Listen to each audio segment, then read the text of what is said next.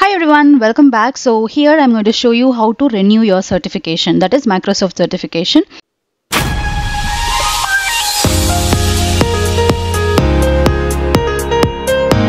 I'll be answering these questions regarding your Microsoft renewal, that is what are the exams which will expire, how will you know that your renewal date is nearing, and what happens during the renewal time, what are the key points you should always consider while before writing your exam. So let's just go ahead. The first thing you have to do is what you have to log into your Microsoft Learn account through which you have written your exam. Okay. An important thing which needs to be discussed is what Microsoft has three different certification level. One is like a fundamental level. So Microsoft has three different level of certification. One is fundamental, that is foundational level. Okay. Fundamental, where this certification will not expire. Okay, you don't need to renew as well. There is no expiration date for this and no renewal needed. Okay. Second one is associate level, where you have to renew it. Okay, it will expire for every 1 year. Every year you have to renew. Okay, renewal is necessary. And third one is the expert level. Even for this, every year, or sometimes it might be like 11 months once or something, you have to renew it. Okay, so why this associate and expert level has this expiration? Because these are all like always it will be updated every year. There will be new topics will be added, and this you have to be on track of that, right? So there will be a renewal process. So if you are renewing properly, first thing is you don't need to pay any additional exam fee. You don't need to pay exam fee for renewal I'm talking about. And the second thing is it won't be a proctored exam. Okay, now someone will be there to see you whether you are writing it properly or not. The third important thing is what you'll be having only 25 questions. Okay, and that too based on the latest updates which happened for that particular certification. For example, you have completed PL 300, and if you are writing this renewal exam, so you have to do all these things. Okay, and the fourth one is unlimited attempts. Okay, unlimited attempts, which means that for every 24 hours. Okay, so the third question you will be getting is what, like when I have to write the exam. How I will know that I have to write the exam? Okay, so the first question, what are the certification exam you have to renew? The second question for renewal, what are the key points for the renewal? And the third one is how you will be get notified. Okay, that is what I'm going to show you. So once if you log into your Microsoft Learn account through which you have written the exam, so on the left side you can see there is an option called credentials. Okay, just if you click on this credentials, it will take you to all the exam which you have completed. Okay, so just if you click on this certification and if you just scroll here, you can see that this is renew. Okay, that is actually your renewal date is, my renewal date is May 15, 2025.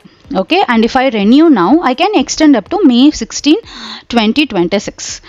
Okay, so you can see here that I have actually earned this on May 15, 2021. I got an email from Microsoft. You can also see that you have to renew by May 16, 2025, this particular time. Okay, I can even start writing the exam now. So 25 questions will be there. You can click here and start writing the exam. Okay, and you can ask me another question. Only if I go to the credentials I will be knowing this renewal? No, Microsoft will send you an email. Okay, you have to check your email through which you have written the exam.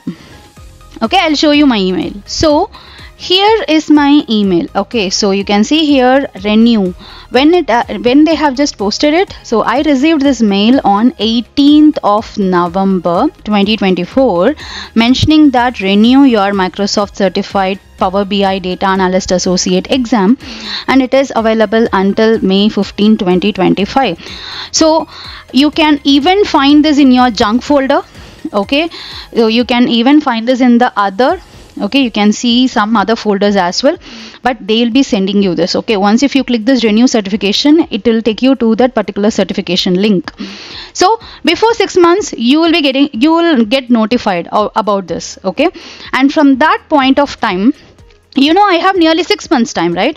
I can click here to renew. So here there is a renew option. I can click here to renew.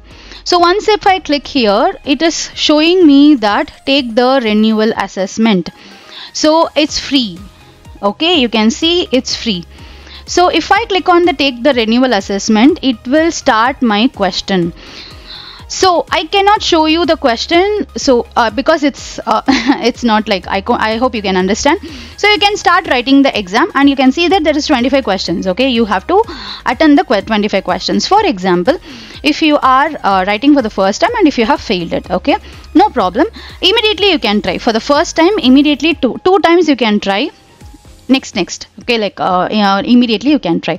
After 2 tries, if you haven't passed, then after 24 hours you can try. For every 24 hours you can try, which means that nearly you have for the 6 months you can try for every day to pass this exam.